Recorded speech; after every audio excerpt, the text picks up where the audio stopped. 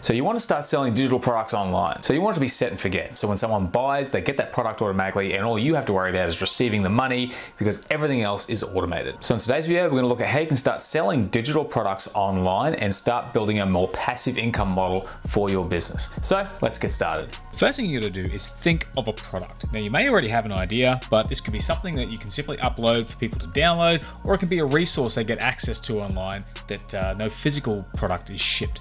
Some great ideas for these are things like information products such as PDF ebooks or Kindle books, for instance. And it could be any form of media. It could be video, audio such as music. It could be audio books such as things you find on Audible, or any sort of imagery such as stock photos. But it can also be an online course or some kind of information like that.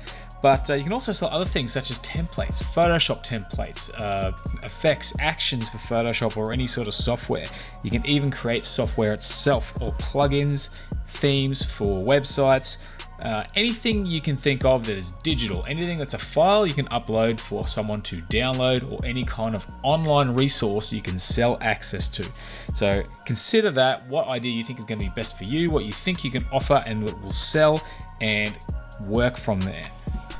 Now the next step is to find a way to actually sell your product. This means finding a platform online that will deliver the product while you receive the money. So there's a number of ways you can do this. You can find a service online or build a complete website. Now, some of the ways you can build a website is to sign up for something like Squarespace or Shopify, although you may need add-ons for Shopify or possibly even Squarespace to sell digital products. But another thing you can do is, if you're on WordPress or you know your way around WordPress, is to install WooCommerce. Now, there's a few steps to making this happen, so I'll pop a link below to a WooCommerce article which shows you how to actually get started with WooCommerce. But the actual adding of the product is pretty simple.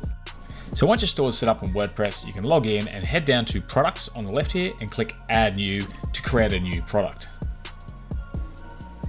Simply give your product a name such as ebook 1, whatever you want to call it. You can give it a long description here. You can add a short description which goes next to the photo, such as this is an ebook. And then when you get to this information here, it says simple product. You can create a virtual product, so there's no shipping involved, and then downloadable. And what happens is you simply give the product a price. You can say $20, you can put it on sale, and you simply click here to add a file, give the file a name, and upload the file, and you can simply sell from there. You can also upload to something like Dropbox, and I'll sort of show you how you mention a link, how to set that up in the description below. And once you set that up and you publish your product, your file will be downloadable to anyone who purchases. Now, this is something I've been able to set up on my website at creatorimpact.com for my template packs. And whenever someone buys them, they simply head into their account. And once they're there, head to the downloads tab, and they can go ahead and download the files that they've bought. Now, understandably, setting up that whole website and e-commerce software can be a bit complicated. So you can instead choose to simply use a service such as Sells, eJunkie, or even PayHip. So these means that you don't even necessarily have to have a website. You can just simply have a social media presence or a YouTube channel and link straight off to your product page from there. Now, in the past, I've used PayHip, and it's a very simple software to use, and I'll run you through how to do that quickly just now. Now, all you need to do is head to payhip.com or use the link below and go and sign up to get started. And then you'll get a dashboard that looks like this, and you can go up here to products and click add new to create a product. You simply choose the type of product you want, which is a digital product.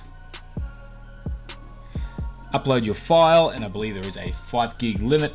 Give your product title, a price, add a cover image, and set things out the way you want, so you can choose whether it's invisible or unlisted.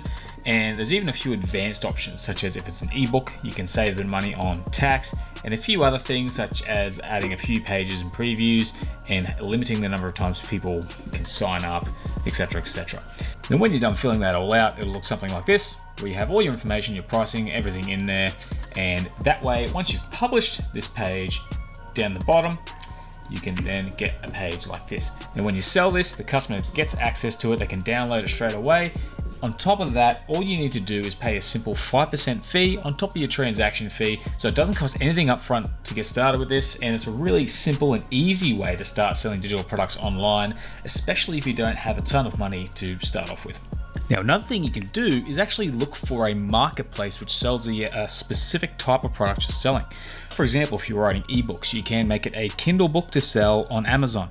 If you sell design templates, Creative Market and a bunch of other places like it are available for you to sell on, and you don't have to be too concerned with advertising, although it does help a lot to advertise. And even selling stock photos on Shutterstock or artwork can help there. So look for a marketplace where you can sell the product you're selling if you don't want to set up your own store or your own sort of product page. Now, some other options are simply if you're selling content and you want exclusive content, you can use something like Patreon, so people pay a certain amount of money per month and you simply just create content that way. Or if you don't even want to create your own product, consider looking into affiliate marketing, where you can find other people's products to sell, where you simply have a link and anyone who goes through that link and buys, they then give you a commission for that sale. Now, the final step is you need to actually find a way to get people to know about the product. You need to market your product. So this could be things such as social media or content marketing, such as YouTube or a blog, where you can do paid ads. But what I recommend is setting up an email list. So the idea is you create a free lead magnet that people get access to when they sign up for your email list. You can then set up a series of emails that go out automatically after they've signed up over a period of time. And about the 6th or 7th email, you simply pitch your product to them, tell them about the benefits, and that way they get an idea of what's coming and they get used to you before you try and sell something to them. You can do that with something like MailChimp or ConvertKit. I'll pop links to those in the description below. But that is a great way to get people to buy from you because you get a chance to sort of build a little bit of a relationship with them. So you do need to market that product, get the word out there so that people know your product exists. Otherwise, no one's going to buy it. Okay, so those are the basics on how to get started selling a digital product. All you need to do is actually get started. Go through these steps, figure out what it is you want to sell, find a way to sell it, and then get the word out there. And in no time, you should be able to start trying to build a passive income. And the good thing about digital products is if you do something that you don't think is going to work, you can simply drop it, move on to the next one, and try a few ideas before you finish up. So I hope you enjoyed the video. I hope you found it useful. If you did, please consider giving it a like, and any sort of thoughts or questions, leave a comment below. Otherwise, I hope to see you again soon and have a great day.